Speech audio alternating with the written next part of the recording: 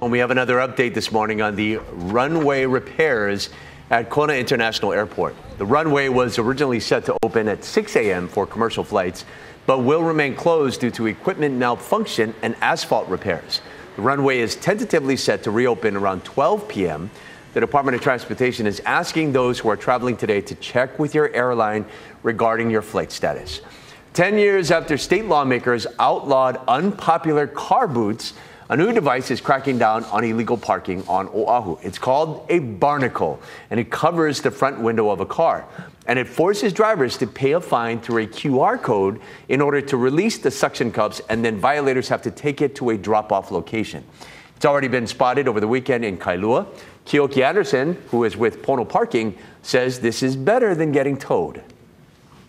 Nobody likes to get towed. It disrupts your day. It also disrupts someone else's day because you have to maybe call a friend, get them to take you out to Sand Island. And that can take a while. You put this device on there and you can rectify the situation in a few minutes.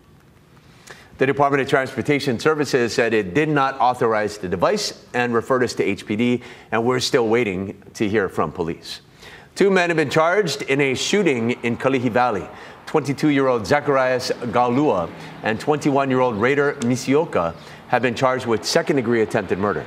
The victim told police he was sitting in his car a little before 7 o'clock Saturday night when he was approached by the armed suspects. According to police sources, one of the men shot into the victim's car, narrowly missing the 30-year-old. They each have a bail set at $150,000. The trial of alleged crime boss Mike Miskey resumed Monday after a week-long break due to a juror's illness. But after another juror missed a flight yesterday morning, there was only time for one witness. That was a former romantic partner of Wayne Miller, Miskey's so-called right-hand man, who previously testified about drug deals, assaults, and kidnappings. Trial is set to continue today.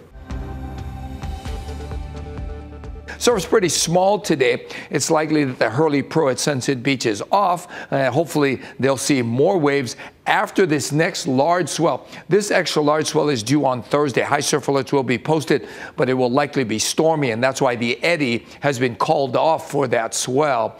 So we'll see some fairly calm weather through Valentine's Day, and as that front moves in, the winds will start to shift. So we'll get southwest Kona winds tomorrow, and then northerly winds on Thursday as that front moves in with more scattered showers. Not expected to be a big rain event, although you can see those winds, they'll begin picking up speed. It's going to be quite breezy going into the weekend, and once that front moves through, temperatures will really get sort of chilly. This See It Now digital news brief is sponsored by Long's Drugs, bringing our heart to every moment of your health.